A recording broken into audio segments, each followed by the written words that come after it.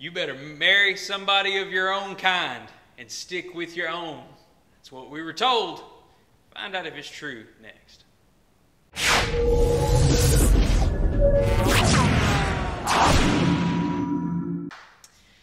All right, everybody, welcome Wednesday night at Anthony Drive, ADBC, Ezra chapter 9. We're supposed to probably be in Ezra 8. We sort of skipped over it because if you go back and you kind of watch the Facebook Live post from Sunday, we married Ezra 8 and Matthew 6 together, so there wasn't a whole lot more to dig out in that chapter. And this one, man, this one is prevalent for what's going on in our world today. Ezra chapter 9, the heading over my Bible says, Ezra prays about intermarriage. Ezra prays over the marriage, or about the marriages of God's chosen people, the Jews, to the surrounding neighboring people that he finds them married to when he comes back to Jerusalem. And so we're going to read just little snippets in on this, and the very first verse really gives us a good jump on the idea of the entire chapter. It says, after these things had been done, so these things being Ezra has brought in to the temple treasury, he's brought all of these riches from Persia that King Artaxerxes has allowed him. He's weighed them out. He's blessed the temple. He's blessed the people. And it says, after these things have been done, the officials approached me and said, the people of Israel and the priests and the Levites have not separated themselves from the peoples of the lands with their abominations, from the Canaanites, the Hittites, Perizzites, Jebusites, Ammonites, Moabites, the Egyptians, and the Amorites. Good job on the Egyptians for not being ites there.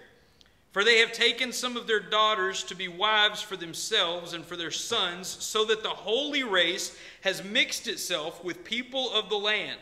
And in this faithlessness, the hand of the officials and the chief men has been foremost. Ezra says, as soon as I heard this, I tore my garment and my cloak, and I pulled hair from my head and my beard, and I sat appalled. What a great word in the Old Testament. And then all who trembled at the word of the God of Israel, because of the faithfulness of the returned exiles, gathered around me while I sat appalled until the evening sacrifice. And at the evening sacrifice, at 3 p.m., I rose from my fasting with my garment and my cloak torn, and I fell on my knees and spread my hands to the Lord my God. And there's this beautiful prayer that Ezra prays to God where he just basically says, God, we're sinners. And God, we failed. God, you gave us a remnant. You allowed us. You were gracious enough to allow us to come back here. You have been such a good God to us, and we failed you. Now, let's back up just a minute. If you heard the teaser, growing up in the South, there was this phrase that always sort of stuck in my mind. And it wasn't just white families that I heard say it. It was this multiracial, multicultural, like agreed upon sort of thing in a lot of the South was you stick with your own. You don't marry outside of your race. You don't marry outside of your culture. You don't, I would almost rather you bring home this horrible, no goals, no ambition white girl than to bring home this amazing, rock-solid, Christian, educated black woman. And that's not from my dad. Honestly, I don't know that I ever heard that from my dad. I feel like my parents, to give them a shout out, did a fairly decent job of raising us not to see race. But man, you just heard it. And I've heard it in the church. I've heard it from leadership in the church. That my daughter better not. She better not ever. And it's real easy, man, when you read this. They have taken their daughters to be wives for themselves and their son, and the holy race has mixed itself with the people of the land. Let me just go off script for just a second. Let's talk just a minute with everything going on. White people, you are not the holy race. Jesus wasn't white. Moses wasn't white. Like, nobody in the Bible was white. None of them were Caucasian.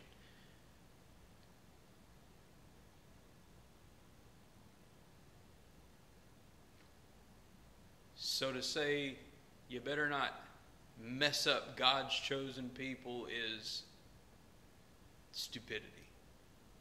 It's ignorance. On the other hand, we have to be very careful not to pander, I guess would be the right word, to pander to any group of people, and in doing so lose sight of who we are in Christ. And let me throw this out here. There are a lot of people who are mad because we need to talk culture if we're going to talk intermarriage. There are a lot of folks right now who are mad because NASCAR has banned all Confederate flags. Right? Like, that's a thing. Like, people are like outraged about it. They're not going to allow us to fly the Confederate flag anymore.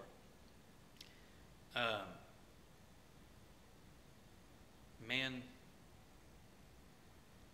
it's a sport where a bunch of guys get in cars and they drive. Like, not to be mean, what are they famous for anyway? They're not heroes. They're just dudes that drive cars. But we've put so much stock in that. We've put so much stock in our quote-unquote culture that any sort of change for us,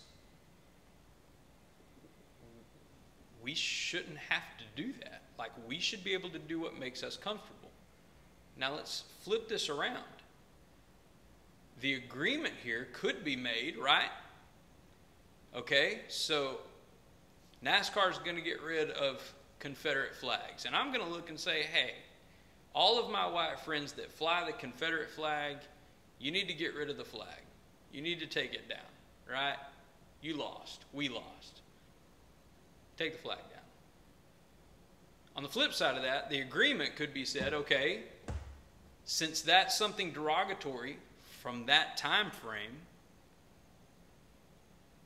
nobody gets to say the N-word, because that's derogatory from that time frame. So nobody flies the flag, nobody uses the word. Nobody. White, black, Mexican, nobody gets to say the word, nobody gets to fly the flag. Now everybody on the other end is offensive, right? They're on the defensive. Like, you can't tell me what to do, you can't tell me this, you can't tell me that. And we live in this world where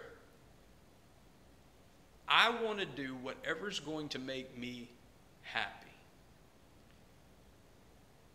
And I'm not really worried about consequence, and I'm not really worried about anything. I just want to do what makes me happy.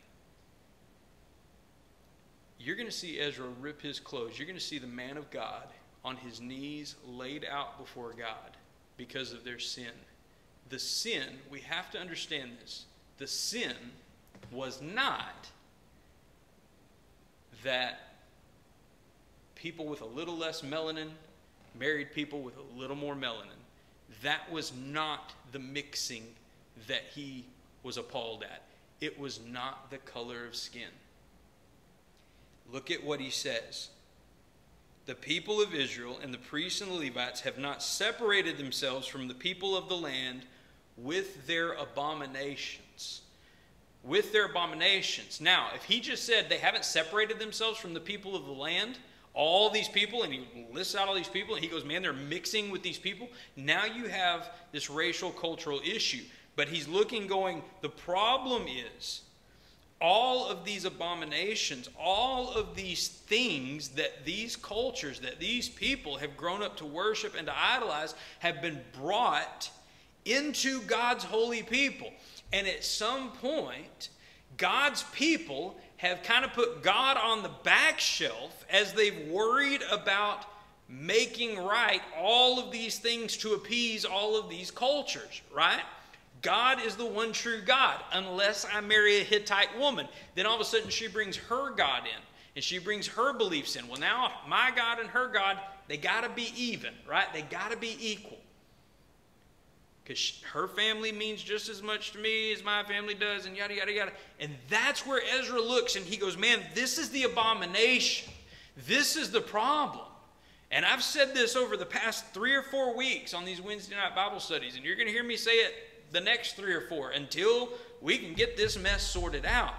And I know my little bit of scope, I know there's very few people watching these videos when you talk about a worldwide thing going on. But guys, listen, the problem is you are allowing the abominations of culture to dictate who you are in Christ, right? You've allowed things that your father told you were important to become more important than sharing the gospel. I don't care if they take down statues to Robert E. Lee. I didn't know Robert. I didn't know if he was a good guy. He didn't owe me any money. You know, does it change history? No. Will I forget who won and who lost? No. And I'll tell my kids, you know, at one time there was a war in this country, and the North won. And that's it. That's what they need to know. What I hope my kids get way more from me than my Southern heritage or my white heritage or my bald man heritage or any of that stuff. Like, I hope that my children don't identify me as a great white man or a great Southern man or any of those things. I hope they identify me as a great, godly Christian man. If they look at me and see anything else, I have failed. If you look at me and you see anything else, I am failing. Right? If you listen to this and you go, man, you know, he preaches good for a white guy. That's a fail. He preaches good for a young guy. That's a fail, you know. He kind of sounds hickish with his Southern accent. Like, that's a fail. I know I sound hickish. We have to get where we're looking at everything through the lens of this Christian worldview and what is appalling to God and what is not. And guys, nothing in this chapter, and we have to start on this with the temperature of the world today, nothing in this chapter is pointing at interracial marriage and saying interracial marriage is wrong. Nothing. Intermarriage of God's people to people who do not observe God as God, that is wrong. I am much more offended that we have 2 white people or 2 black people in our church who are shacking up together before they get married. I'm way more offended at that than a white man and a black woman who are committed to God and committed to holiness and committed to purity, and they get married and their marriage starts off on a godly foot.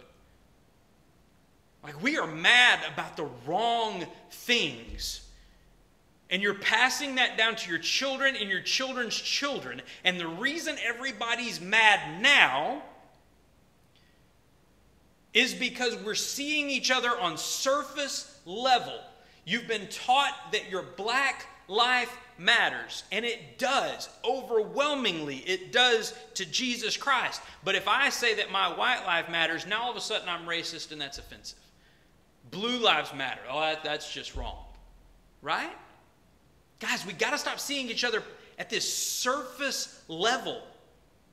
If my daughter brings home a young man, I can't look at him and think, my gosh, she's brought home a Mexican kid, or she's brought home a Chinese kid, or she's brought home whatever, right? I'm not going to look at the kid and go, oh my gosh, she's brought home a kid with glasses. Oh, look at his butt. Hey, no, whatever it is, like, I'm not going to judge that kid based on that appearance. How does he treat my daughter? What are his ambitions and his goals in life? How does he love the Lord? If the kid's a loser, he's a loser no matter what he looks like. If he's a winner, he is a winner no matter what he looks like. And if he is going to raise grandkids in a godly house and he's going to treat my daughter like the child of God that she is, man, how can I fight on that? And how stupid and ignorant of me to try to fight that. Let's run through this, man, real fast. Y'all gonna get me worked up. Y'all ain't even here. Ezra's issue with intermarriage of the people was based on sin. Let's talk about Christian marriages. Christians, I want to talk to you just for a minute. Because if we're going to talk about why he's ripping his clothes, you got to understand why he's upset. You got to understand why your pastor looks at you with the side eye a little bit. You guys in this relationship inside of the church. Christian marriage, number one, has to be centered on God. Has to be. The fact that the majority of weddings that I go to, that I officiate, that I attend, whatever, man, they're more centered on the kegger that happens 30 minutes after the ceremony. Let's hurry up and get through the ceremony. The ice is melting in the trash can. Like, when you stand there, do you understand what's happening? When you stand there, bride on my right, groom on my left, and we are talking, and you are making this vow and this affirmation to each other that you are promising not only that other person, you are promising God Almighty that your marriage is going to go forward and you're going to give it everything you got. And if it's centered on you or if it's centered on the other person, that marriage is destined for failure because they're going to change. You're going to change. But if we center our marriage on Christ, Christ is unchanging. In a relationship with an unbeliever, right? You have a Christian and an unbeliever and they're going to get married. Man, that's a hard road, man. That's a hard road. You come into this going, you know what? This is a great ministry opportunity. Like, I'm going to preach the gospel to them. They're going to change. I'm going to change them. And it's true, man. God can change your spouse. God can do it. Like, I'm living proof of that. My wife came to me and was like, there's 3 things. And some of you know this, some of you don't. When we started dating, she goes, there's 3 things you got to do if we're going to be together. And I was like, shoot. And she said, you got to get off of drugs, you got to stop cussing, and you got to go to church. And I was like, cool, whatever. She was cute, right? And God took this, man, honestly, this loser kid with no ambition, no drive, no idea what he was going to do with his life. And he saddled me up and he set me on a course. And man, events in my life that happened where he changed me. Like, it can happen, guys. It can happen. But see, my wife did all of this work before we said I do. Before the vows were vowed. Before anything happened. If you're going to be with me, this has to happen. So that by the time we married, I married my wife on the stage at the church doing youth ministry with her. Like, it was a beautiful picture. So if you come into this going, I'm going to change them, you're already in a fail. You're already failing. Think about this. And some of you are in this mode, and I don't want to dump salt on the wound, but the thought hit me yesterday to struggle every day with the thought that your spouse, the person that you have handed your life over to, that you have dedicated your forever to, would continue to reject the gospel and miss out on eternity. That's a heavy, heavy weight for a Christian to bear. That the person that I love more than anybody else is going to die and go to hell. Like, that's going to wear you out in your walk with Jesus. And you decided that back in the day, right? You decided that back in the day because they were hot. Oh, they're so cute. They got so much money and they're so good to me. Whatever, man. if you take your faith seriously, can I really wake up every day, roll over and look at you in your face and think, man, you're dying and going to hell? That's heartbreaking.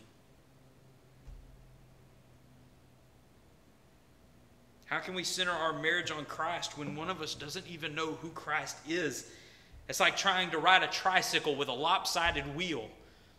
I mean, if you think about it, Christ is that big center wheel. He's the driving force, and the two of you are supposed to be coming along, and all of a sudden one of the wheels, the bolt comes loose, and it's just wobbling. You ever tried to ride a tricycle with a wobbly wheel? You go in a circle, and a bunch of you feel like you're going in circles in life because you stood there and you committed your marriage to God, and God goes, y'all ain't committed to me.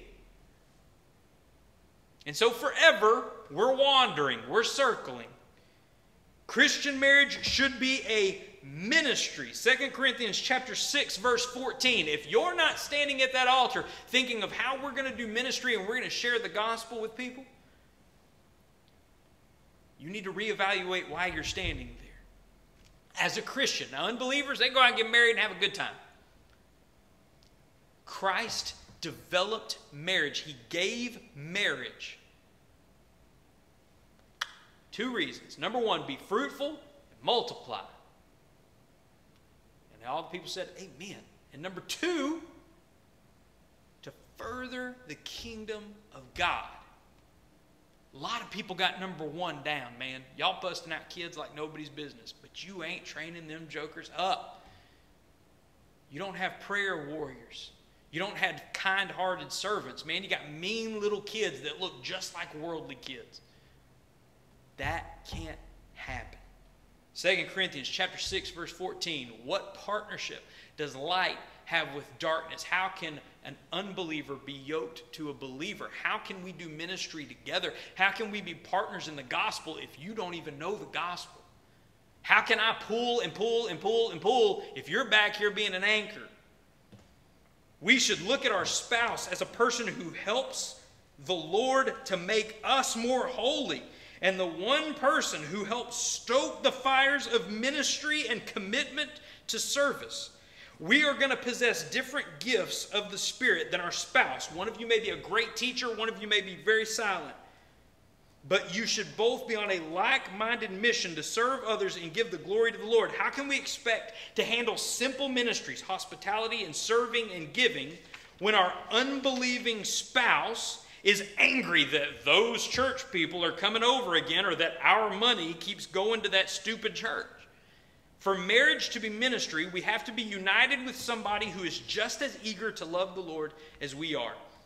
Lastly, and I'm running short on time, but lastly, Christian marriages, listen to me, church. I don't care if I run out of time. We'll do a second video. Christian marriages have to look different than marriages in the unbelieving world. They have to. If your marriage, dedicated and built on the foundation of Christ, looks just like your friends who don't go to church and don't love the Lord and are not anxious to serve, that's a fail. That is a failure. This is the reason Ezra messed his clothes up. The people had intermarried, and over a short run of time, like 50 years, they had lost any look of God's chosen and set apart people. In the New Testament, we are called Christians. Those tiny Christs, those who are set apart, those who are something different. How can we do that? How can we be that if our marriage, one of the most important roles in our lives, looks just like those of the world? Divorce rates are just as high between Christians as they are unbelievers. Unmarried couples inside of the church who claim Christ but still aren't married. You're just shacking up and playing house. That mess shouldn't happen inside of the church. And I know you think I'm being super mean to you. But guys, if you are a member of the church, if you're a member of this church, and that stuff is going on, you two are going off and vacationing together, and you're just hanging out, you know, and we're getting hotel rooms, and it's all good and it's all fine. My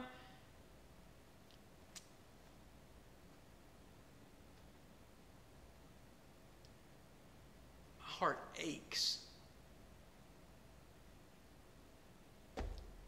And I've never identified with anybody as much as I think I identified with Ezra in chapter 9.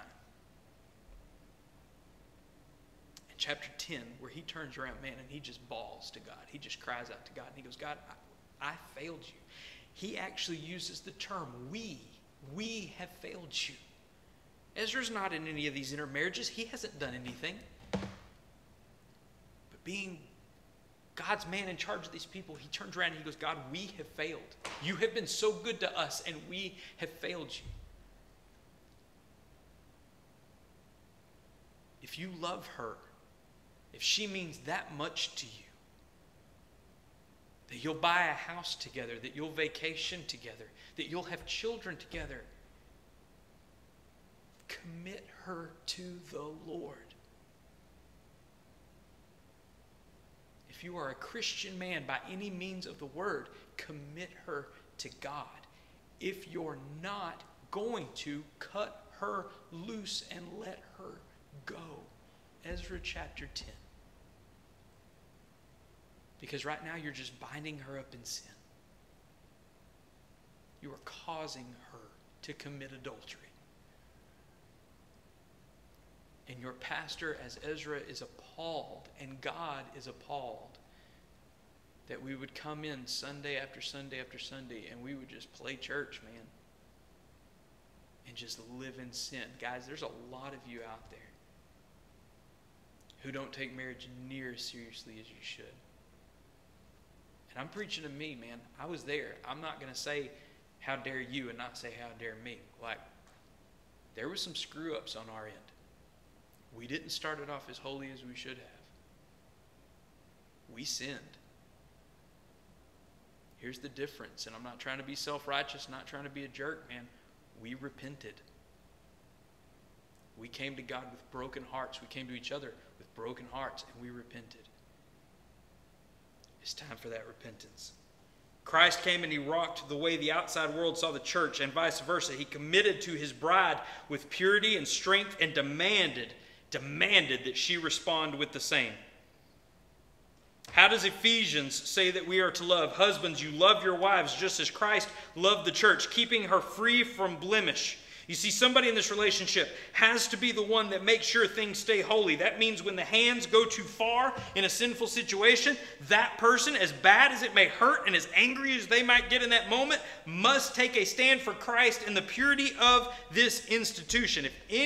If the other person can't handle this, or if they don't respond well, is this really the person you want to partner with in ministry? Two questions that we have to ask ourselves when it comes to a spouse. Number one, is this relationship sinful? Is it sinful? Not does it go against what we've been told about our culture and about our people. Is it sinful? We search Scripture and we ask respected Christian leaders. If so, if it's a sinful relationship, end it. If not, the second question, does this person, I just knocked myself in the face, does this person push me to be a better Christian? Does this person push me to be more like Christ? Just as Ezra announced in chapter 9, verse 9, God has shown us great grace and allowed us this time to repent of our unclean ways and our idle relationships that bring harm to his name. Not that don't mean anything. You're actually harming the name of Christ. Next week, we'll take a look at what to do if you're already in a relationship. If I got married as an unbeliever, if we married as unbelievers and I came to Christ, how should I treat my unbelieving spouse? That's a whole different story. We'll look at that next week. But guys, today we have to understand Christ loves us and what he wants for our marriages, for our unions. Guys, we love you. If you have any questions, if you want to talk this out, feel free to reach out. My number's here. Feel free to reach out on Facebook. We love you, we love you, we love you. And I know it's been harsh, but guys, sometimes it's what needs to be said. We love you. We pray God blesses you richly in Christ. Guys, be blessed.